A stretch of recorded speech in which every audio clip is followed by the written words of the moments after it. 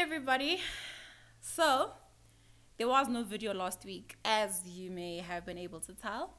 And I'm going to be very honest with you about why there wasn't a video. It's because the video I would have released last week would have gone against everything that God is teaching me in this season. And maybe let me be honest about what that video was. The video was me declaring that I'm going back to corporate. In all truth, the video was recorded in May. It was May, right? Recorded the video way back in May, but something in me just wouldn't release it. I just was not comfortable with releasing it. So not because of the nature of the video, but because I really just felt like it's not the video to release, because it's not the direction that God wants to take me. And I'm giving you this context because I have been having a bit of a tussle with God. I've been having a bit of a fight with him, and the biggest question of my contention has been, did I hear you wrong? Did I hear you wrong all those years back when you told me that this is my purpose? Was I mistaken? Should I have left? Should I go back? All of those questions. And I am so glad that God enabled me to go to the Agenda Women Conference or Summit 2 weeks back, because he needed me to hear every message that was in this room, because every message was an answer to the question that I was asking. And the question being, did I hear you wrong? Was I wrong to make that decision, believing that this is the direction that you've taken me? And so I'm so grateful to Mbonane for having invited me as her guest to go to the summit. And I'm going to be sharing a lot of the epiphanies and a lot of the ahas that came to me as all, okay, maybe not all, but as the panelists and the keynotes were being offered at the summit. And so if you want to hear what God's answer was to me, because like based on the fight we've been having and really everything that went on at Agenda Women Summit and my reflection on it based on my story, stick around, because this is a video you don't want to miss.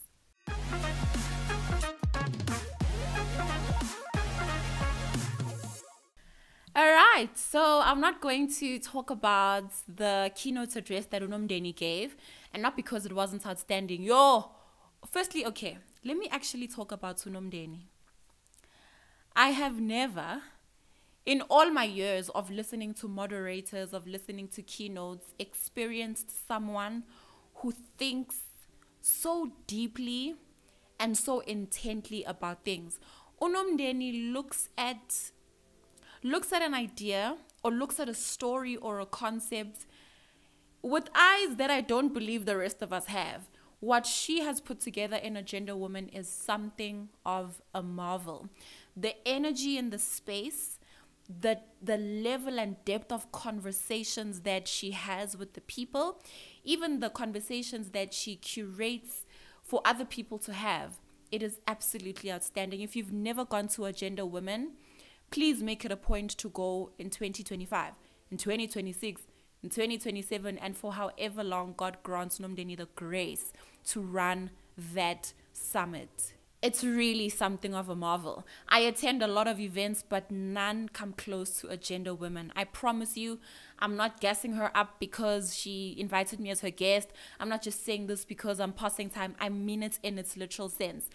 I have attended a lot of events, but Agenda Women is the #1 event of all time for me, where women are concerned. It's normally run during Women's Month in South Africa and on the last weekend of Women's Month. So please be there. The theme for this year was, let me check quickly, Dream Big, Live Boldly. And I have to say, with me contemplating going back to corporate, I was in effect dimming or making my dreams smaller. And I'll talk about it as I go on to reflect on the segments that were had. But in all honesty, I was saying to God, I don't want to do this anymore. And he said to me, okay, what's the alternative? And I was like, the alternative is ease. Obviously, let me go back to corporates. I just don't want to do this anymore. And you know, when you're having a conversation with someone, of course I can't see God physically, right? But you know, when you're having a conversation with someone and they're staring at you because they want you to continue speaking, because they know that you know the answer to what you're saying. And that's how I felt the interaction with God was, right? Like, okay. But then I understood that that ease would be ease that is powered by disobedience. And I know a lot of the times when you think about disobedience, we think about it as something that is in contravention to God's law, as in the Ten Commandments or whatever else God says in the Bible. But disobedience really is living outside of God's will. And I'm not saying that everybody who's in corporates is living against God's will. I'm talking about me, right? The journey I would have taken going back to corporates would be because I'm like, Lord, if you want to do this, do it through somebody else, not me. And repeatedly, last week, God's been saying to me, you can. You can. This thing that I've put in your mind, this thing that I've given you a vision about, you can actually execute it. You know, there's a section where, or there was a talk where Uchipo said, God is the chief innovative officer of the world. And so if he is the innovator and he's made us and he's made us in his image and after his likeness, trust that there's a possibility, and not just a possibility, but an enabling, an ability, a capacity he's put in each of us to actually do the things that he's put in our minds to do.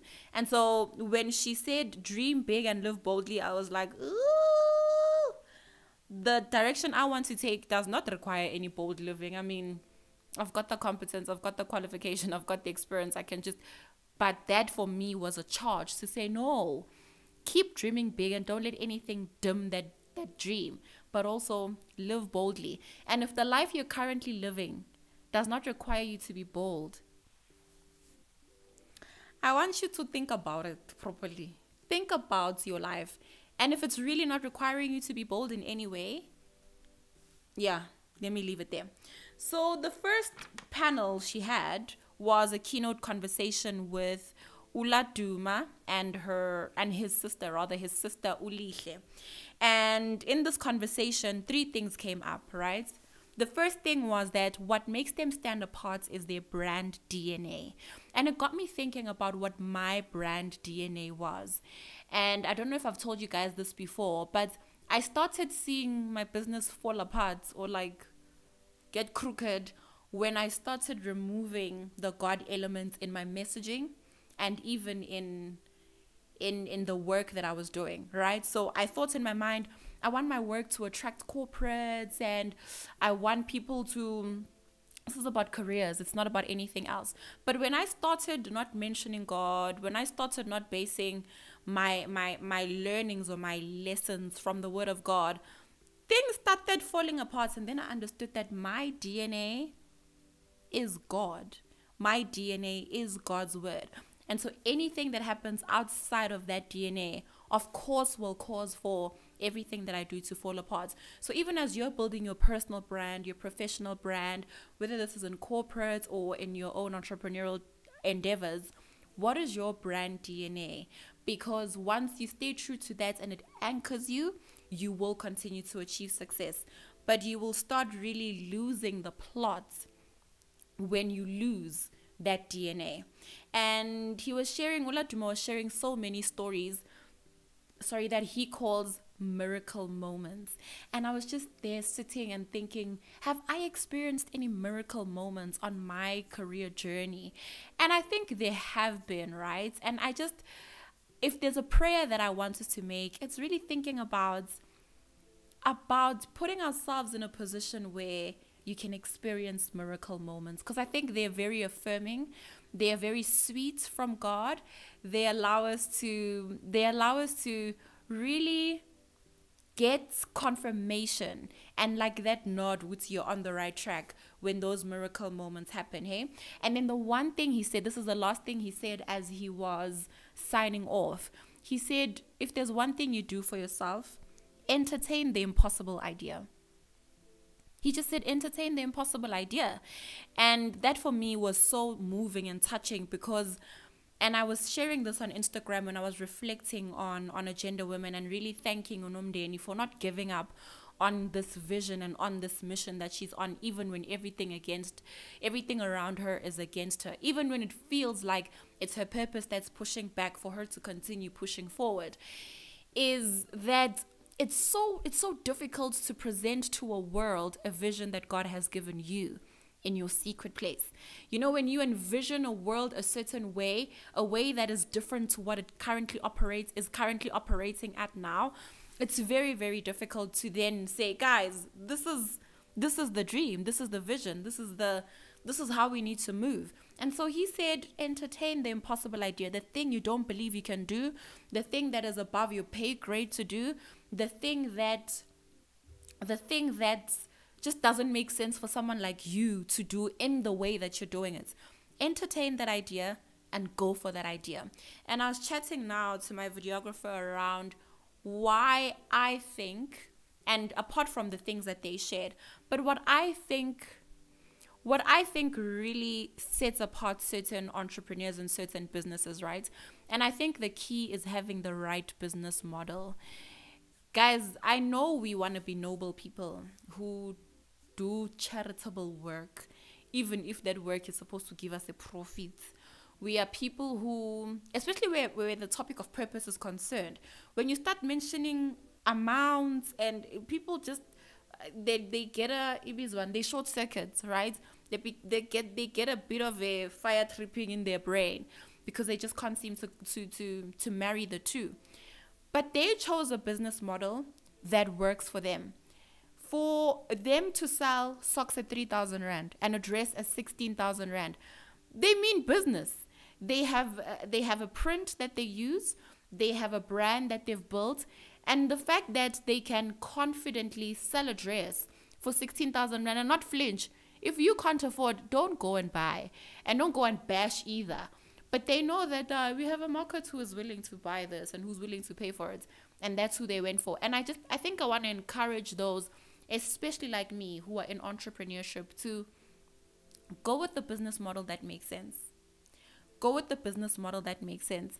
If you want to be selling ebooks for 149 Rand, but you want to be a millionaire, think about your decisions.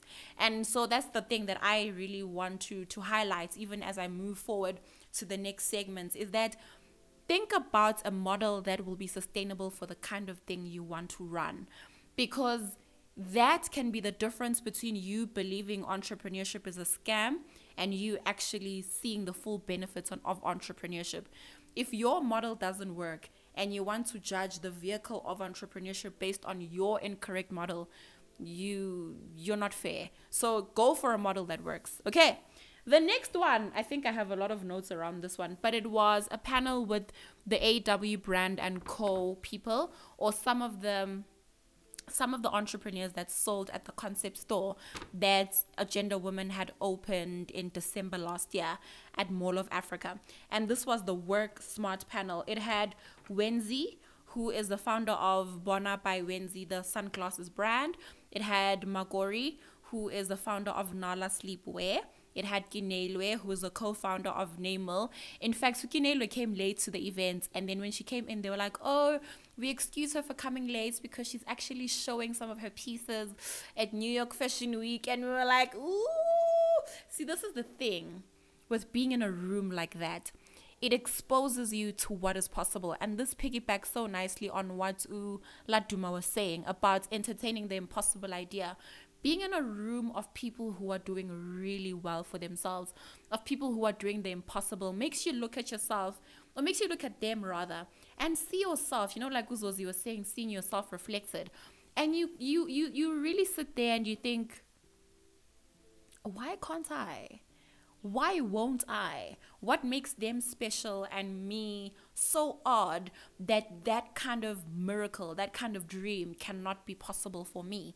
And so hearing that she's doing all these amazing things and her business is running really well, it was so affirming to everyone in the room to say, even those big dreams, those bold ideas, they are worthy of a pursuit because look at how it's working out for somebody else. All right. And the last person on the panel was Linda, who is the founder of Suki Naturals. And here are the things that I got from there. When Unomdeni starts at the panel, she said, entrepreneurship is a wild, wild ride. And I sat there like, oh, I feel so seen, because what is this ride that I'm on? What is going on? But more than entrepreneurship being a wild ride, you know what's even wilder? Saying yes to your purpose and actually carrying out what that purpose requires. That is an even wilder ride. And she asked them, Guti, guys, with entrepreneurship being so wild, why did you decide to go for it? And the responses were so great. You know, people saying, I just knew that this is something that I needed to pursue. Nothing else was fulfilling for me. And these are themes that I hear even from my own clients, right? So like, I'm not fulfilled. I feel like the work I'm doing is meaningless. I'm not being as impactful as I want. I feel underutilized. My dreams and my skills are not really finding expression here and things like that. And that was the reason that they gave. But there was something that Wendy said that got me thinking. And I want you to think about it as well. And in the comment section, tell me your thoughts and your ideas around this. She said that from the very beginning of her selling the sunglasses, there was success after success after success, and people were buying, and it was really catching momentum, right?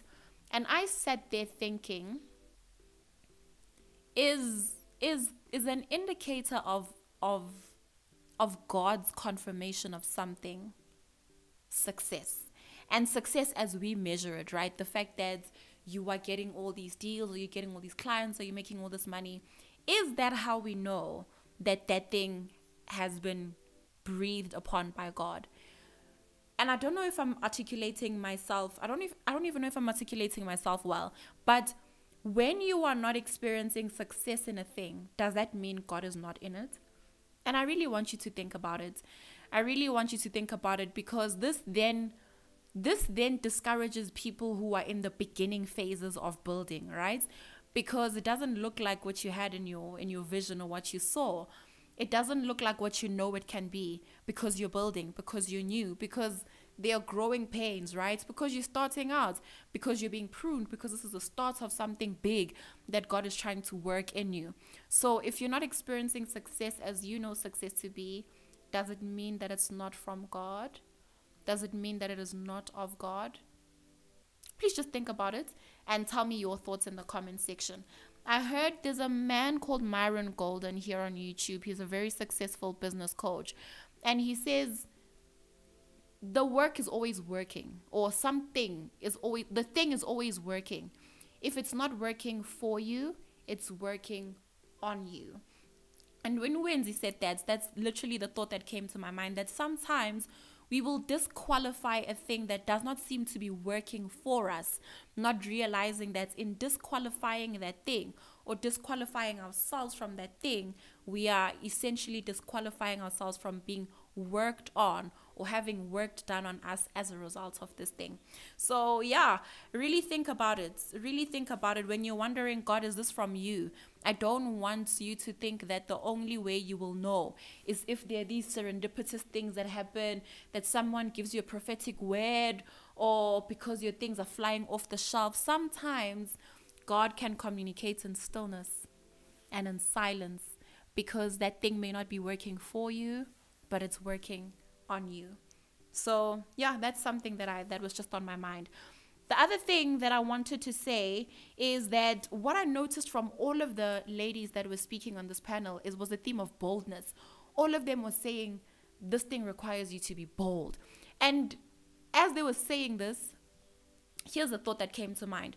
You know, when people say, if your dream doesn't scare you, if your vision doesn't scare you, it's not big enough. Or if it doesn't scare you, then it doesn't require God. Because if it's easy for you to manage, if it's in the size of your capacity and capability, then it can't be from God. I find it very difficult to relate or resonate with that, because here's the thing with me. Nothing scares me. I dream right now, and tomorrow I'm like, let's go for it. Whether it puts me out there, whether there's a high chance of success, whether it means I'm tapping into my highest risk reserves, I don't care, because nothing scares me. The default for me is ambitious. It's crazy. It's big. So when people say, if it doesn't scare you, then no, it doesn't require God, or it's not big enough, I'm just like, my dreams are wild. My dreams are crazy. My visions are big. They're very ambitious, but they don't scare me. And maybe it's a testament to my faith. I don't know. But tell me your bold, wild, big dream that makes you so scared and so afraid to pursue it in the comment section. I'd really like to hear. But yeah, no, the problem with me is nothing scares me. And so sometimes I may feel like, Lord, is this even from you? Because I'm not scared. Lord, where's room for you? Because I'm not scared. I'm just going to go. If it doesn't work out, it doesn't work out. If it works out, great. But scared, that's not in my tapestry. Ooh, this thing that they said next. Ooh, this one is the one that really shook me to the core. So Nomdeni was saying to them, guys, talk to me about plan B. What was your plan B? If this business of yours didn't work out, what was your plan B? Can I tell you what those ladies said? None of them had a plan B. None of them had a plan B. And can I tell you what came out as they were having that? That you will know that you're fully surrendered when there is no plan B. No plan B. If this doesn't work out, I'll just run to this. Ask yourself, am I really surrendered? Have I really given this whole thing and this whole idea and this whole vision to God? Because if you're still thinking of my plan B, maybe there's an issue with your surrender. And you know you're exactly where God wants you to be if He keeps shutting the doors to your plan B. This is also part of the fight I was having with God. I'm just like, I want to go to corporates. I want to go back to corporates. Or want to do something that makes me feel more comfortable and makes me feel more settled. And God's been shutting door after door after door after door after door. And I'm just like, you can't be serious. And He keeps saying to me, you can. And maybe I'm lying. Maybe I do get scared. But no, I'm not scared. I'm just like, ugh, it's too big and it's overwhelming. But that's what they were saying, that you know you're not fully surrendered if you're still thinking about plan B. And then Nomdeni said something that is so, so brilliant. And it wasn't the first time I heard her say it. And I wrote it in capital letters because she said it very emphatically. She said, insist on the life you want to live. She says a lot of us give up on our dreams and our goals because we are not insistent on the lives we want to live. We don't want those lives strongly enough. We don't want those lives deeply enough. Insist on the life you want to live and do everything you can to see yourself living that life. You know, it made me really come to terms and really accept the fact that I actually don't want to be sitting behind a desk. That's not what I want to do. So me wanting to go back to corporate is really just a cop-out. It's really just me running away from what I really do want. And what I want is to travel the world speaking on big stages. I don't want to work with one corporation that is the only corporation that is going to give me money. I want to work with multiple corporations because that gives me the ability to have a resounding impact, right? That is what I want to do. And so when she said, insist on the life you want, I was like, yeah, I can't run away. Because running away will land me back into the life that I don't want to live. The life that I ran away from in the very beginning. And another thing was that I was seeing these opportunities to teach remotely, right? To teach these, and not the Korean jobs, but like to be part of a company that runs schools and teaches, and the pay is really good. So I was just like, man, I'm great at teaching. I've got the skill, you know, I'll just apply for these things. And I did. And I'm just like, yeah, this is what I want to do. But then I had to be very honest with myself that I don't just want to teach anything. I want to teach the message that God has given me to teach. The message that nothing is better than for us to find joy in the work that we do, because that is our heritage. You know, the message that aligning your purpose to your profession is really the key to us fully expressing our fullest potential and for us to find fulfillment and be impactful and have sustainable careers. That is what I want to teach. And so when Nomdeni said, insist on the life you want to live, that really got to me to say, I can't just surrender myself to a life that looks almost like what I want, but really isn't what I want because I'm scared or because I don't see the possibility of it coming to pass. And so that's what I want to leave you with as well. Insist on the life you want to live and live that life. Do everything that you can, everything that it takes for you to live that life. And the final thing that was said in this chat really resonated deeply with me. They said challenges are not a signifier of a bad life. They are a signifier of life. That if you're experiencing challenges, that's telling you that you are alive, you are living, you have a life, and you know this, or you know you're alive and there's a pulse. That's the illustration they gave. When you look at a monitor, what you find is that pulse, right? Those troughs and peaks that go up and down to signify that there's sinus rhythm, there's breath that's happening. This body is not lifeless. But once it starts to flatline, that's how they know that this person is dead. That is how they know that when you are no longer with us. And so a lot of us run away from the challenges of life because we think they signify a bad life. But in essence, it's those challenges that are proof to you that there is life, that you are alive. And I'm even thinking now of the many professionals that come to me saying, "Oh, Mpumi, my career is like stagnant now. I feel like I've hit the ceiling. I feel like I've plateaued. I'm no longer fulfilled. I don't think this is meaningful for me anymore." And essentially what they're talking to me is about a flat line that they're experiencing in their own careers. And I want to say to you, maybe it's time you inject yourself with something that's going to give you life. And really what I've found to give me so much life is my purpose. Because when I was back in corporates and I was doing the work that I was doing, my career was flatlining, if it hadn't already flatlined.